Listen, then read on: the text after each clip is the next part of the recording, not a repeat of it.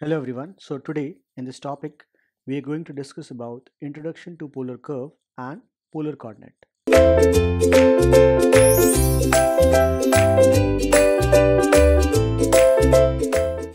Now so far we have actually talked about Cartesian coordinate, which is also known as rectangular coordinate system.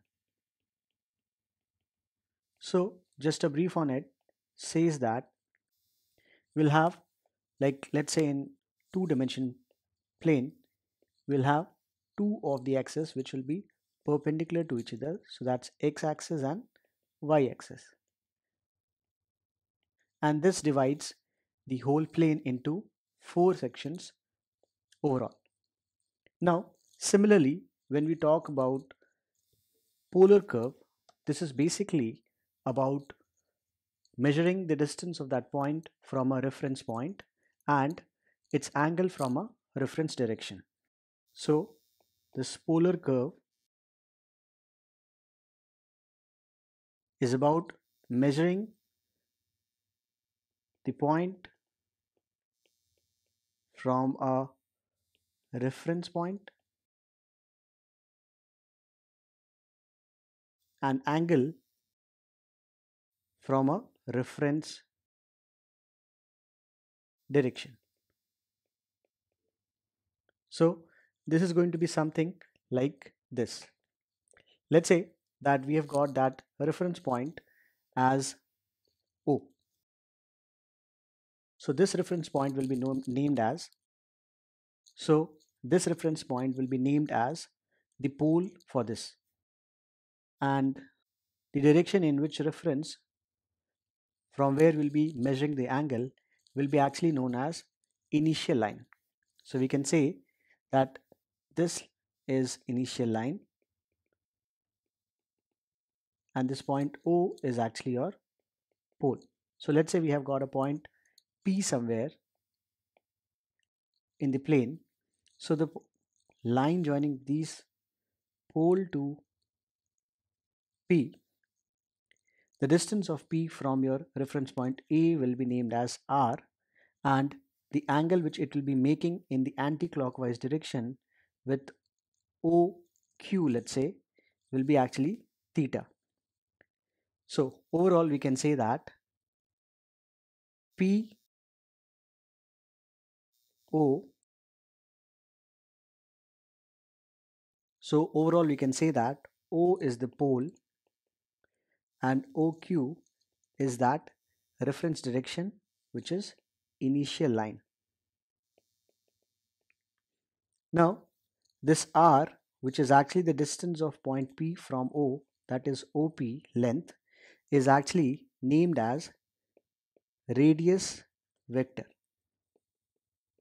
and the angle which is it is making with OQ, that is angle POQ equal to theta, will actually be the vectorial angle. So overall we can say that point P in the polar curve will be represented in terms of r and theta. Now this distance need not be negative, so therefore we can say r is going to be positive, and in order to cover the four sections of a plane, we can see that theta will be something between 0 to 2 pi. As for example, let's say since our angle will start from the initial line, so once we start making the angle, this will reach up to 90, that is pi by 2. Then it proceeds further and make an angle of pi, that is 180, comes to the third quadrant, makes an angle of 270, that is 3 pi by 2, and finally comes back to angle of 2 pi. So this is how the angle is made. So the range for theta will be 0 to 2 pi and r is supposed to be positive. If r is 0, that means the point pole is itself the point P for the case of r being 0. So this is how we can relate the terms in the polar coordinate. Now let us also discuss about the relationship between the Cartesian coordinate and the polar coordinate. So with that, let us say that we have got our plane where there is a point P somewhere, let's say in the first quadrant. Now we'll join the point P from the origin, as this origin itself can be considered as the pole, and the x-axis will actually be considered as the initial line. So this x-axis is actually the initial line, the pole is actually the origin. So we can see that for point P, let's say it is having x and y coordinates in the rectangular form, and let's say it is r and theta in the polar form. So that means OP needs to be equal to r, and the angle PO, let's say this is Q, needs to be theta. Therefore, if we draw a perpendicular here, then in this right angle triangle, let's say POR, or maybe you can take some other point, let's say N. So in triangle NOP, ON, for this right angle triangle with angle PON to be theta, we can say that ON over OP should be actually cos of theta, and this ON is actually nothing but R. So with that we can say that ON, let's say that is going to be of course the X measure, and PN is going to be the Y measure. So with that we can say ON, that is X, will be OP, which is R times of cos of theta. Similarly, we will have PN by OP to be sine of theta, as we can see PN is opposite to the angle theta, whereas ON is adjacent to the angle theta. So again, as Pn will be y, we can say that we are going to get y equal to r sine theta. So with this, we can say overall x is r cos theta and y is r sine theta.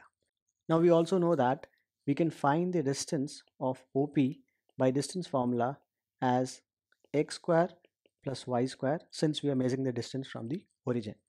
So this is going to be r cos theta whole square plus r sine theta whole square. So this is actually under root of r square cos square theta plus r square sine square theta. And since cos square theta plus sine square theta is actually 1, so this is going to be under root of r square, which will be simply r, as we will only consider the positive value of r. So overall we can say that r is actually nothing but under root of x square plus y square. Also, if we divide x by y, we are going to have x by y as r cos theta over r sine theta. So this gives that x by y is actually cot of theta, or overall we can say that y by x is actually tan of theta. So with this we'll get the relation theta equal to tan inverse of y by x. That means we have got relation between rectangular coordinate and polar coordinate. The overall relation is for p x y in rectangular and p r theta in polar, we have got r equal to under root of x square plus y square and theta equal to tan inverse of y by x. Apart from this, it will also be evident that r will actually be a function of theta.